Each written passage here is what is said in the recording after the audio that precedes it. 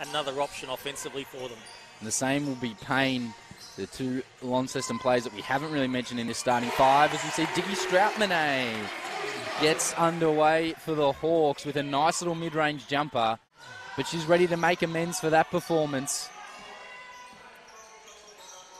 Strautmane for three, didn't even hesitate after missing the last, and she buries a big shot, and that's really important to get her going, Kenny. Do you think the coaching staffs are having a battle on who can not sub at all?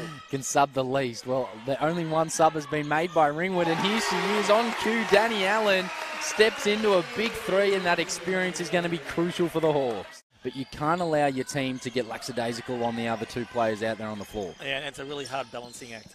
Strautmane, nice little hesitation on the left hand. She took it right to Mariana Tolo. Ball's kicked to the opposite wing though. Here's Griffin, as we said, yet to score. It was good defense from Trotto, and Strautmane came over the top as well, Kenny. Oh, that was excellent defense by the Hawks, no doubt, and it ends up in a layup at the other end. They're shooting about 25% from the field, if that's some indication of what's happened. Oh, brilliantly run play, and Digna Strautmane steps into an open layup, and the lead's out to 16. Kelsey Griffin still yet to score in this game, guarded by Farmworth. Here's Payne. She gets blocked by Digna Strautmane. The Hawks' defense. And almost a turnover from Launceston. Entry pass to Trotto. Little hurried scoop layup. She got it up before Griffin could play the help D. And so it'll be Ringwood back the other way. They lead by 15.